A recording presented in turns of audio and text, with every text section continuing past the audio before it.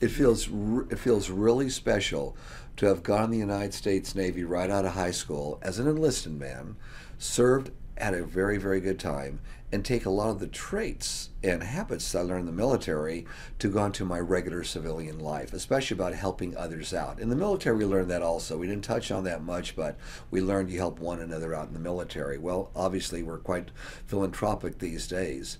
So I feel very, very honored to be able to have to not only serve my country and served it well, but at the same time, gone out there and used a lot of things that we fight for, a lot of the standards that we have, a lot of things we believe in for the American way of life, and actually achieve the American dream. At the same time, turn around and give back to veterans and those that have been involved with our military that need a little extra something.